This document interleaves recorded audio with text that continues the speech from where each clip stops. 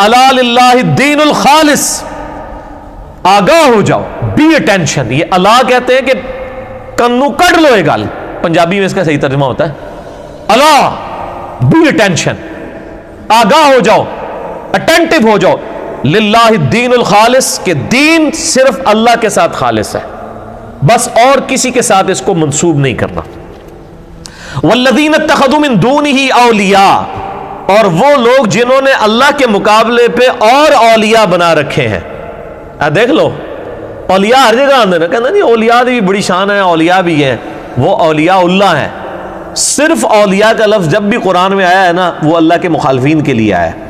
من دونہ اولیاء، جو لوگوں نے اللہ کے مقابلے پر اور اولیاء گھڑ لیے ہیں. تو لوگ یہ دعویٰ کرتے ہیں ما نعبدہم الا لیقربونا الی اللہ زلفی، وہ کہتے ہیں کہ ہم ان ہستیوں کی عبادت صرف اس لیے کر رہے ہیں کہ یہ ہستیاں ہمیں اللہ کے قریب کر دیں گی. لو جی کو گل سمجھ آئی جائے. سیم بیماری میں نے کہا تھا نا، سخت ترین آیات قرآن حکیم میں ہے. اللہ تعالیٰ فرماتا ہے جب ہم خالص دین کی بات کرتے ہیں نا، تو خالص دین کی رکاوٹ سب سے بڑی کون سی چیز ہے؟ وہ ہستیاں جن سے لوگ اللہ کی وجہ سے محبت کرتے ہیں. اگر کوئی شیطان کو اللہ کے ساتھ شریک کرے گا تو کس نے اس کو اپریشیٹ کرنا ہے؟ مجھے بتائیں. کوئی شیطان کو اللہ کے ساتھ شریک کر رہا ہوگا تو آگے سے سوال کیا جائے یار یہ شیطان کو اللہ کے مقابلے پہ کیوں لا رہے ہو؟ تو وہ کوئی یہ کہے گا کہ جی ہم تو اس لیے کہہ رہے ہیں تاکہ شیطان کے ذریعے ہم اللہ کا قرب حاصل کر لیں. یہ تو ایکسیپٹنس ہی کو نہیں ہونی بھائی. اللہ کے مقابلے پہ وہی ہستیاں ہمیشہ کھڑی کی جائیں گی جو اللہ کی محبوب ہوں گی. پیغمبر، فرشتے. حضرت عیسیٰ علیہ السلام کو، یعنی دنیا میں سب سے ننگا شرک اگر ہوا ہے نا تو وہ نبیوں کے ماننے والوں میں ہوا ہے. عیسائیت کو آپ دیکھ لیں، اتنا ننگا شرک کسی اور نے نہیں کیا کہ انہوں نے کہا begotten son of God، Jesus Christ is begotten son of God. عیسیٰ ابن مریم اللہ کے صلبی بیٹے ہیں. جس طرح مرد و عورت کا تعلق ہوتا ہے نعوذ باللہ من ذالک، صلبی بیٹے. 2.25 ارب عیسائیوں کا یہ عقیدہ ہے آلموسٹ. ان میں سے چلیں آپ کہہ لیں کہ 40% وہ ہیں جو کہ ان کو خود ہی رب کلیم کر رہے ہیں. پروٹیسٹنٹ اور کیتھولک ان کو کہتے ہیں begotten son of God. تو اللہ تعالیٰ فرماتا ہے جب آپ ان سے بات کرو گے نا کہ اللہ کے مقابلے پہ یہ ہستیاں کیوں لا رہے ہو، دین تو خالص اللہ کے لیے کرو، تو آگے سے جواب دیں گے ما نعبدہم الا لیقربونا الی اللہ زلفی، ہم تو ان کی عبادت نہیں کر لیں مگر صرف اس لیے کہ یہ ہمیں اللہ کے ہی اور قریب کر دیں گے. او جی یہ بھی تو اللہ نہیں بندے نے نا جی، پیچھے تو اللہ ہی ہے نا جی. یعنی جب ہم کہتے ہیں غیر اللہ کو پکارو، کہتے ہیں نہیں پیچھے تو اللہ ہی ہے نا. جب ہم کہتے ہیں نبی علیہ السلام کی اطاعت کرو، آپ بزرگ پرستی کو چھوڑو، وہ کہتے ہیں نہیں بزرگاں پیچھے نبی علیہ السلام بھی، اللہ بھی پیچھے تو نبی بھی پیچھے، اگے سارے تسی اپنے لین دین بڑھا کے دیکھیں نا کتنا بڑا ظلم ہے. اللہ اور اس کے رسول صلی اللہ علیہ وآلہ وسلم کی ہستیاں تو آگے فرنٹ پہ ہونی چاہیے تھی، ان کو آپ نے کر دیے پیچھے. وہ مجھے پیر نصیر الدین نصیر صاحب کا جملہ یاد آیا. انہوں نے کتاب لکھی ہے عقیدہ توحید کے اوپر، جس کی وجہ سے پورا مکتبہ فکر پنجے جھاڑ کے ان کے پیچھے پڑ گیا. الجواہر التوحیدیہ فی التعلیمات الغوثیہ، شیخ عبد القادر جیلانی کی کتاب فتوح الغیب کی روشنی میں انہوں نے توحید کی تعلیمات کے اوپر ایک کتاب لکھی. اس میں انہوں نے وہ تو ویسے پورا وہ کتاب اگر یہاں میں پڑھوں نا یقین کریں تو وہ جس کو کہتا ہے نا کامیڈی شو لگ جائے گا. اتنے زبردست جملے انہوں نے لکھے ہیں، چونکہ وہ جس کو کہتا ہے نا گھر کے بندے تھے نا، تو انہوں نے ایک بڑا پیارا جملہ اس میں لکھا. انہوں نے کہا کہ ہم اولیاء کے ساتھ اللہ کا لفظ اس لیے لگاتے ہیں تاکہ اولیاء کو اونچا کریں. کہتے ہیں ویسے تو بیچارے اونچے ہو ہی نہیں سکتے جب تک اللہ کا نام نہ ساتھ لگائیں. کسی انسان کی کیا اوقات ہے؟ جس شخص کی پیدائش ایک منی کے گندے قطرے سے ہوئی ہے وہ شخص کتنی اونچی پروان بھر سکتا ہے؟ کہتے ہیں ہم اولیاء کے نام کے ساتھ اللہ کا لفظ لگاتے ہیں تاکہ اولیاء کو اونچا کریں. اولیاء اللہ بن جاتے ہیں پھر وہ ہو جاتے ہیں اونچے. کہتے ہیں جب وہ تھوڑی سی اونچی پروان ہوتی ہے پھر ہم اللہ کا لفظ کاٹ کے خالی اولیاء اولیاء اولیاء کہنا شروع کر دیتے ہیں، اللہ پسے پش چلا جاتا ہے. اور یہ پریکٹیکلی واقعی ایسے ہو رہا ہے. یعنی جتنی ہستیوں کی آپ کو روب ڈلوا رہے ہوتے ہیں کس بنیاد پہ یہ روب کلیم کر رہے ہوتے ہیں؟ اللہ کی ذات کی بنیاد پہ کہ جی اللہ نے طاقتیں دی ہیں، اللہ ہی ہے. اور جیسے ہی آپ ان کے سامنے کہیں کہ اللہ سے مانگنا چاہیے، ساتھ ہی ان کے چہرے مرجھانے شروع ہو جاتے ہیں. بھائی اللہ کے نام کی بنیاد کے اوپر ہی آپ نے ان ہستیوں کے اتنے ان کے نام کے اوپر چندے اکٹھے کیے، آپ نے خانقاہیں سجائیں، آپ نے لوگوں کو اپنے ساتھ لگایا انہی ہستیوں کے نام کے اوپر. اور ان کو کیسے اونچا کیا؟ اللہ کا نام لگا کے. اور جب اللہ کی بات کرتے ہیں جس کی وجہ سے آپ نے ان کو اونچا کیا تھا تو آپ کے چہرے جی تسی ولیاں نہیں مندے جی, تسی بزرگاں نہیں مندے جی, وہ یہ پھر شروع کر دیتے ہیں. اور یہاں پہ بھی دیکھیں اللہ ہمارا ہے, جب ان کو کہا جاتا ہے کہ ان ہستیوں کے پیچھے کو تم پڑے ہوئے ہو, تو وہ کہتے ہیں ہم تو اس لیے چاہتے ہیں کہ یہ ہمیں اللہ کے قریب کر دیں گی. یعنی چاہے عبادت اس شکل میں ہو کہ کسی کی عبادت ڈائریکٹ کی جائے اس کو پوچھ کے, ایک عبادت کی دوسری شکل ہے اس سے مدد مانگنا, ایاک نعبد و ایاک نستعین, کیونکہ الدعاء هو العبادہ. ہم نہیں کہتے کہ مسلمان جو ہیں وہ پیروں فقیروں کو سجدے کر رہے ہیں جا کے خدا سمجھتے ہوئے, تعظیمی کر رہے ہیں, وہ حرام ہے. لیکن جب وہ ان کو مشکل کشائی کے لیے پکارتے ہیں نا, وہاں پہ توحید کی وائلیشن ہو جاتی ہے, کیونکہ ایاک نعبد و ایاک نستعین, عبادت بھی اللہ کی ہے, مدد کے لیے آپ نے اللہ ہی کو پکارنا ہے. اس پہ مسئلہ نمبر 3 ہے میرا, دعا صرف اللہ ہی سے, اور اسی کی ایکسٹینشن ہے مسئلہ نمبر 43 وسیلہ اور توسل کے صحیح احکام و مسائل. جسے شوق ہو تو وہ دیکھیں. ان اللہ یحکم بینہم فی ما ہم فیہ یختلفون, بے شک اللہ تعالیٰ قیامت والے دن ان کے درمیان جھگڑے کا فیصلہ فرما دے گا جس میں دنیا میں اختلاف کرتے تھے. ان اللہ لا یہدی من ہوا کاذب کفار, بے شک اللہ کبھی اس کو ہدایت نہیں دیتا کہ جو جھوٹا اور ناشکرا ہو. بیسیکلی اللہ کے جو ناشکرے لوگ ہیں نا اور جھوٹے عقائد کے اوپر مبنی وہ اپنے توہمات کو لے کے چل رہے ہیں, ان کو کبھی ہدایت نہیں ملے گی. آپ ان کے سامنے قرآن کی ساری آیات رکھ دیں, ساری حدیث رکھ دیں, کبھی بات ماننے کے لیے تیار نہیں ہوں گے, کیونکہ اللہ تعالیٰ ماتا ہے ہم نے اس کو ہدایت دینی نہیں ہے جو جھوٹے ہیں اور جو ناشکرے ہیں اللہ کے. لو اراد اللہ ان یتخذ ولدا, اگر اللہ کا ارادہ ہوتا ہے کہ کسی کو اپنا بیٹا چن لے, لاصطفیٰ مما یخلق ما یشاء, تو وہ جس کو بھی چنتا تو وہ اپنی مخلوق میں سے ہی چنتا. وہ الہ کبھی نہ بن سکتا, وہ اللہ کی مخلوق ہی ہوتا. آنری طور پہ اللہ تعالیٰ اس کو بیٹا چن لیتا. جیسا کہ جیوز اور کرسچنز کی جو کتابوں میں آپ کو سن آف گاڈ جو ہے وہ اللہ کی مخلوق کے لیے بھی ملے گا. ہم اردو میں بھی ایک جملہ بول رہے ہوتے ہیں کہ مخلوق اللہ کا کنبہ ہے. ہم یہ بھی کہہ رہے ہوتے ہیں نا اللہ کا جی ہے, جو بھی کوئی زندہ چیز ہے. اور یہ یعنی محاورتاً بولنا کوئی غلط نہیں ہے, کیونکہ صحیح مسلم کے اندر اوپر تلے کئی ایک احادیث ہیں کہ نبی علیہ السلام فرماتے ہیں کہ قیامت والے دن اللہ تعالیٰ اپنے بندوں سے کہے گا کہ میرے بندوں میں بیمار تھا, تم نے میری بیمار پرسی کیوں نہیں کی؟ تو لوگ کہیں گے اللہ تو بیمار ہی نہیں ہوتا. اللہ تو فرمائے گا میرا فلاں بندہ بیمار تھا, تم نے اس کی عادت بھی نہیں کی جا کے. یعنی یہ صلہ رحمی کے پوائنٹ آف ویو سے بات ہو رہی ہے. حالانکہ اللہ تعالیٰ بیمار نہیں ہوتا, لیکن اللہ تعالیٰ اس کو تشبیہ دیتا ہے. اس طرح جیوز اور کرسچنز کی جو بک ہیں اولڈ ٹیسٹمنٹ نیو ٹیسٹمنٹ, اس میں آپ کو یہ مخلوق کے اعتبار سے جو فادر ملے گا نا, حضرت عیسیٰ علیہ السلام کی احادیث بھی اس میں ملیں گی کہ وہ کہتے ہیں میں اپنے آسمانی خدا سے کہوں گا, میں اپنے آسمانی باپ سے کہوں گا. وہ باپ ان معنوں میں نہیں ہوتا, وہ کنبے کے معنوں میں ہوتا ہے. جیسے رب کا لفظ, رب کس کو کہتے ہیں؟ پالنے والے کو. قرآن میں رب کا لفظ جو ہے وہ بادشاہ کے لیے بھی, باپ ماں باپ کے لیے بھی استعمال ہوا ہے. رب ارحمہما کما ربیانی صغیرا, اے اللہ ان دونوں پر رحم فرما جس طرح بچپن میں انہوں نے مجھے پالا تھا. سیدنا یوسف علیہ السلام کے بارے میں سورہ یوسف میں آتا ہے کہ ایک خواب والے کو انہوں نے تعبیر بتائی کہ تم میں سے ایک شخص اپنے رب کو شراب پلائے گا. تو رب سے مراد آقا, پالنے والا. تو ماں باپ ظاہر اولاد کے لیے رب کا درجہ رکھتے ہیں, لیکن ایک رب وہ الرب, وہ تو ایک سپیریئر رب اور ایک پالنے والے کے معنوں میں. تو اللہ تعالیٰ ماتا ہے اگر ہم نے کسی کو اپنی اولاد چننا ہوتا تو مخلوق میں سے ہی ظاہرہ چنتا, کیونکہ لم یلد ولم یولد, سبحانہ, لیکن وہ تو پاک ہے. هو اللہ الواحد القہار, وہ اکیلا ہے اور سب پہ چھایا ہوا ہے. یہ اس کی گہرائی آپ میں جب کھولوں گا تو آپ کو سمجھ آئے گی کہ اس جملے کے اندر کیا قیامت مضمر ہے. اللہ فرماتا ہے کہ اللہ تعالیٰ نے اپنا اگر بیٹا چننا ہوتا مخلوق میں سے کسی کو چن لیتا, لیکن مسئلہ یہ ہے کہ سبحانہ, وہ تو پاک ہے. پاک کس چیز سے؟ ہر عیب سے. انسان کے ساتھ ایک عیب ایسا جڑا ہے جس کی وجہ سے اسے اولاد کی ضرورت ہے, اور وہ عیب ہے موت. اس سے یہ خواہش ہوتی ہے کہ میرے مرنے کے بعد میرا مشن کوئی آگے لے کے چلے, اور یہ انسان کی بنیادی خواہش ہے, حتیٰ کہ پیغمبر اس خواہش سے آزاد نہیں ہے. حضرت زکریا علیہ السلام نے کیا دعا کی تھی؟ اللہ مجھے اولاد دے, میں بوڑھا ہو چکا ہوں, مجھے تو اپنا کوئی وارث ہی نہیں آگے نظر آ رہا جو اولاد یعقوب کا وارث ہو, جو ہماری تعلیمات کو آگے لے کے چلے. پھر اللہ تعالیٰ نے حضرت یحییٰ علیہ السلام کی بشارت دی. خود ہمارے محبوب صلی اللہ علیہ وآلہ وسلم کے جب بیٹے فوت ہوئے تو کافروں نے کہا دیکھو اس کا تو آگے کوئی مشن لے کے چلنے والا ہی نہیں. تو اللہ نے کیا کہا؟ انا اعطیناک الکوثر فصل لربک وانحر ان شانئک ھو الابتر، آپ کا بیٹا تو کوئی نہیں ہوگا لیکن آپ کا دشمن دم کٹا ہوگا. اللہ تعالیٰ آپ کو لاکھوں روحانی بیٹے دے گا جو آپ کا مشن آگے لے کے چلیں گے.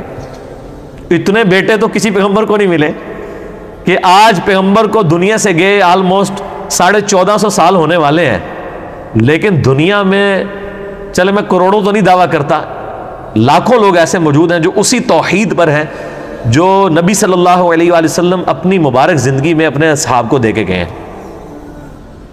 اور دوسری طرف آپ دیکھ لیں موسیٰ علیہ السلام صرف 40 دن کے لیے کوہ طور پہ گئے ہیں، 70,000 اصحاب آپ کے بچڑے کو خدا بنا کر مرتد ہو گئے. وہاں پہ 40 دن کا گیپ، وہ بھی فوت نہیں ہوئے، صرف گئے تھے، پیچھے انہوں نے کام ڈال دیا. اور یہاں پہ 1500 سال ہونے والے ہیں اور لوگ اسی توحید کے اوپر قائم ہیں. تو یہ تو اللہ تعالیٰ نے اپنے نبی علیہ السلام کو ایک ایسی فضیلت دی ہے باقی پیغمبروں پہ. اسی لیے اس امت کی فضیلتیں ہیں نا کہ یہ امت اس تعلیم کو لے کے، اور قیامت تک یہ امت اسی طریقے سے قائم رہے گی. نبی علیہ السلام نے فرمایا قیامت تک، بخاری و مسلم کی حدیث ہے کہ میری امت کا ایک گروہ قیامت تک حق پر قائم رہے گا اور کوئی نقصان پہنچانے والا ان کو نقصان نہیں پہنچا سکے گا. بڑے بڑے فتنے آئیں گے لیکن وہ اس دین پر ڈٹے رہیں گے جو میں نے دیا ہے. اور حقیقت بات ہے، یعنی حکومتی لیول کے اوپر کس قسم کی سازشیں ہوئی اسلام کے خلاف، اسلام کے نام کے اوپر. اس وقت بھی میجارٹی میں وہی لوگ ہیں جو اسلام کا بگڑا ہوا حلیہ لے کے چل رہے ہیں، لیکن اس کے باوجود جو صحیح توحید اور کتاب و سنت کی تعلیمات جن لوگوں نے تھامی ہوئی ہے نا، وہ اپنے معاملات میں اتنے کانفیڈنٹ ہیں کہ ان کو کوئی ٹس سے مس نہیں کر سکتا. حالت یہ ہے کہ ان کی اپنی اولادیں آگے سے گمراہ ہو رہی ہیں بقول ان کے، لیکن ان کو کوئی نہیں ہٹا سکتا، اس لیے کہ ان کو تو پتہ ہے ہم کتاب کے اوپر ہیں، بکش مسلمان ہیں. بکش اور نان بکش مسلمان کا فرق پہ میرا کلپ دیکھ لیں، سنی اور ٹنی میں فرق، یوٹیوب پہ جا کے لکھیں تو آپ کو پتہ چل جائے گا. تو اللہ تعالیٰ فرماتا ہے چونکہ اللہ پاک ہے کہ اسے موت نہیں آنی، چونکہ موت نہیں آنی تو اسے بیٹے کی کوئی خواہش ہی نہیں ہے. پھر الواحد، وہ اکیلا ہے. القہار، اپنے بندوں پہ چھایا بھی ہوا ہے، جو اکیلا ہے چھایا بھی ہوا ہے، موت بھی نہیں اسے آنی، اسے بیٹے کی کیا ضرورت ہے. یہ ہے اس کی ڈیٹیل. خلق السماوات والارض بالحق، اس نے آسمانوں اور زمین کو پیدا کیا پرپسفل، با مقصد. یکور اللیل علی النہار، وہی کھینچ لاتا ہے، لپیٹ لاتا ہے رات کو دن پر. ویکور النہار علی اللیل، اور دن کو لے آتا ہے رات کے اوپر. وسخر الشمس والقمر، اور اسی نے سورج اور چاند کو کام میں لگا دیا. اب دیکھ لیں یہ انسانیت کی خدمت میں مامور ہیں یہ ساری مخلوقات. کل یجری لاجل مسمى، اور یہ ہر ایک اپنی مقررہ میعاد تک چل رہا ہے، یعنی ہر ایک کو موت آنی، جتنی بھی مخلوقات ہیں، چاہے سورج ہے، چاند ہے، جتنی بھی مخلوقات ہیں. اللہ هو العزیز الغفار، آگاہ ہو جاؤ وہ غالب ہے لیکن بہت بخشنے والا ہے. غالب اتنا ہے کہ نافرمانوں کو فوراً پکڑے، لیکن اس کی بخشش والی کوالٹی اتنی ڈومیننٹ ہے کہ ڈھیل دیتا ہے. جو بخاری اور مسلم کی حدیث ہے کہ نبی علیہ السلام فرماتے ہیں اللہ تعالیٰ نے اپنی مخلوقات کی پیدائش سے پہلے اپنے پاس عرش پہ یہ عبارت لکھ لی تھی کہ میری رحمت میرے غضب پر سبقت لے جانے والی. خلقکم من نفس واحدہ، اس نے تمہیں ایک جان سے یعنی آدم علیہ السلام سے پیدا کیا. ثم جعل منہا زوجہا، پھر آدم سے ہی اس کا جوڑا پیدا کیا، یعنی پسلی سے، بخاری مسلم میں آتا ہے اما حوا کو پیدا کیا. وانزل لکم من الانعام ثمانیہ، اور اس نے تمہارے لیے اتارے 8 جانوروں کے جوڑے، یعنی یہ 8 کا جوڑا بن گیا، 4 جوڑے ہیں نر اور مادہ ملا کے 8. کون کون سے؟ بکری اور بکرا. اسی طریقے سے دوسرا جوڑا جو ہے وہ بھیڑ کا، تیسرا گائے کا، اور چوتھا اونٹ کا، جو سورۃ الانعام میں آیا. یخلقکم فی بطون امہاتکم، وہ پیدا کرتا ہے تمہیں تمہارے ماؤں کے پیٹوں میں. خلقا من بعد خلق، بتدریج تخلیق کو. وہ سٹیجز پوری سورۃ المومنون میں بھی آئی ہیں، جس پہ میرا آپ مسئلہ نمبر 149 ریکارڈڈ ہے کہ وہ کون سی سٹیجز سے انسان جو ہے وہ ماں کے پیٹ میں گزرتا ہے. بعد خلق فی ظلمات 3، 3 اندھیروں کے اندر، یعنی ایک تو یوٹرس کی وال ہے، پھر اس کے باہر گوشت ہے، اور پھر باہر کی کھال ہے. کس طرح اللہ تعالیٰ 3 اندھیروں کے اندر انسان کی تخلیق کرتا ہے ماں کے پیٹ میں. ذالکم اللہ ربکم، یہ ہے تمہارا اللہ، تمہارا رب. لہ الملک، اسی کی بادشاہت ہے. لا الہ الا ہو، نہیں کوئی معبود سوائے اس کے. بھائی اللہ وہ ہے جو ماں کے پیٹ میں تمہیں پیدا کرتا ہے، وہی تمہارا معبود ہے، وہی تمہارا مشکل کشا ہے. جب وہ ہے اس طرح کی کوالٹیز کسی اور میں ہے کہ تم کہتے ہو کہ وہ ہمیں اللہ کے قریب کر دیں گے؟ یہ اسی کانٹیکسٹ میں بات چل رہی ہے. لا الہ الا ھو فانا تصرفون، وہی اکیلا تمہارا معبود ہے تو کہاں پر تم منہ پھیرے جا رہے ہو؟ ان تکفروا فان اللہ غنی عنکم.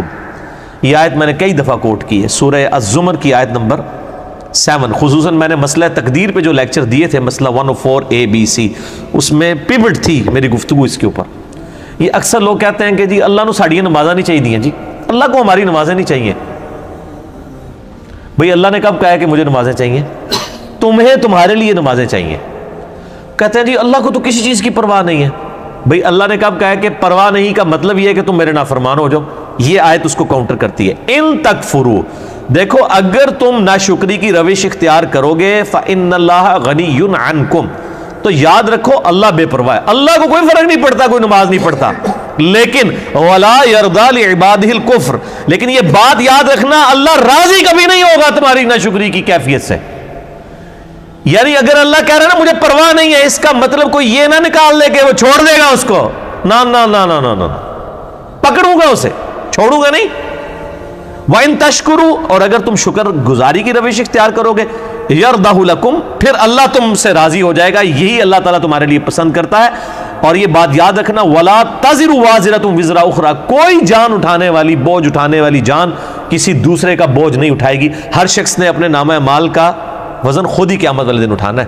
کوئی یہ نہیں کہہ سکتا کہ میرے گناہوں کا بوجھ جو ہے وہ فلاں حضرت صاحب اٹھا لیں گے، فلاں میرے پیر صاحب اٹھا لیں گے، فلاں جو ہے وہ نبی میرے گناہوں کا بوجھ اٹھا لیں گے. ایسا نہیں ہے، ایسی کوئی تعلیمات نہیں ہے. ثم الی ربکم مرجعکم، اس کے بعد تمہیں لوٹ کر تمہارے رب کی طرف جانا ہے. فینبئکم بما کنتم تعملون، وہ تمہیں بتا دے گا جو تم دنیا میں اعمال کیا کرتے تھے. انہ علیم بذات الصدور، بے شک اللہ تعالیٰ سینوں کے چھپے ہوئے رازوں کو بھی جاننے والا ہے. میرے بھائیو، ابھی حال ہی میں نے ایک لیکچر بھی ریکارڈ کرایا، مسئلہ نمبر 196 فکر آخرت کے حوالے سے. کاش میں دنیا میں واپس جا سکتا. سورہ السجدہ کی میں نے 11 آیات اس میں کور کی ہیں. اس میں بھی میں نے کراس ریفرنس کے طور پہ یہ آیت کوٹ کی تھی اور اس پہ ڈیٹیل گفتگو کی تھی. آج میں ڈیٹیل میں نہیں جاؤں گا چونکہ آلریڈی میں نے لیکچرز ریکارڈ کروا دیے ہیں. اس طرح ہم ہر دفعہ اگر ان آیات پہ ڈیٹیل بولیں تو پھر ہمارے یہ ترجمہ کلاس اس چیز کی متحمل نہیں ہے کہ ہماری قرآن کلاسز مکمل ہو. وَإِذَا مَسَّ الْإِنسَانُ ضُرٌّ دَعَا رَبَّهُ مُنِيبًا إِلَيْهِ، اور جب انسان کو کوئی تکلیف پہنچتی ہے تو وہ اپنے رب کو پکارتا ہے بڑے رجوع کے ساتھ، بڑی لمبے ہاتھ اٹھا کے اللہ کی طرف متوجہ ہوتا ہے. ثم اذا خولہ نعمتا منہ، جب ہم اسے اپنی طرف سے نعمت عطا کر دیتے ہیں، نسی من کان یدعو الیہ من قبل، تو وہ ایسا بھول جاتا ہے جیسا کہ اس نے کبھی ہمیں پکارا ہی نہیں تھا. یہی ہوتا ہے. یعنی دنیا میں لوگ اللہ کو پکارتے ہیں، اللہ تعالیٰ مصیبت پریشانی حل کر دیتا ہے، اس کے بعد وہ یا تو اور ہستیوں کی طرف اس تکلیف کو دور کرنے کو منسوخ کرنا شروع کر دیتے ہیں، یا وہ کہتے ہیں جی میری تو پلاننگ ہی بڑی چنگی سی، دیکھو نا میں اس ٹائم بڑا منو سمجھ آ گئی سی کیا ہونا ہے تو میں کر لیا سی. تو نو اللہ کا بندہ جنی مرضی سمجھ آ جائے، اللہ کے سامنے تو اتنے فیکٹرز ہیں کہ کسی بھی انسان کو کسی بھی وقت وہ آنے واحد میں ہیرو سے زیرو اور زیرو سے ہیرو کر دے. اس کے لیے کوئی مسئلہ ہے؟ یعنی انسان کی ساری پلاننگز دھری رہتی ہیں. جیسا کہ مولا علی رضی اللہ تعالیٰ عنہ علیہ السلام کا قول ہے کہ میں نے اپنے ارادوں کے ٹوٹنے سے اپنے رب کو پہچانا ہے. ان میں پورا ارادہ کر لیتا ہوں، سارے کے سارے سرکمسٹانسز فیوریبل ہوتے ہیں میرے لیے، ڈن، اچانک پتہ ہی نہیں چلتا کہ یہ کیا ہو گیا. ایسا ہو جاتا ہے میرے بھائیوں. اور یہی چیزیں بیسیکلی اللہ تعالیٰ اپنا آپ انسان کو دکھاتا ہے کہ کوئی شخص اللہ تعالیٰ سے کبھی بھی آزاد نہیں ہو سکتا. حتیٰ کہ آپ دیکھ لیں سورۃ الکہف میں آیا کہ اے نبی علیہ السلام کبھی ایسا نہ ہو کہ آپ یہ ایک بات کہیں کہ میں کل یہ کام کروں گا اور آپ انشاءاللہ نہ کہیں. ایسا کبھی نہیں ہونا چاہیے. انشاءاللہ کے ساتھ کہنا ہے. اگر وقت کے پیغمبر کو یہ بات کی جا رہی ہے، ہمارے محبوب صلی اللہ علیہ وآلہ وسلم کو، کہ آپ نے کبھی مستقبل کے بارے میں انشاءاللہ کے بغیر بات نہیں کرنی، کبھی نہیں کرنا ہے میں کام کروں گا، مگر یہ کہ انشاءاللہ ماشاءاللہ کے ساتھ. کیونکہ انسان تو صرف ان فیکٹرز کو دیکھ رہا ہوتا ہے نا جو آپ کے سامنے. ہم نے کئی بار چیزیں دیکھی ہیں، ہر فیکٹر کاؤنٹر کرتے ہیں. میرے جیسا تو وہمی بندہ کوئی شاید چھوڑتا ہی نہیں ہے، پھر بھی کچھ کوئی نہ کوئی پاک نکل آندی بیچو. کیوں نکل آتی ہے؟ انسان کبھی آزاد نہیں ہوتا اللہ سے، اس کی تقدیر سے کبھی آزاد نہیں ہو سکتا. اسی لیے الحمدللہ عرصہ دراز سے ہم اپنی پوری ایفرٹ کر کے اس کے بعد اللہ پر ہی توقع رکھتے ہیں.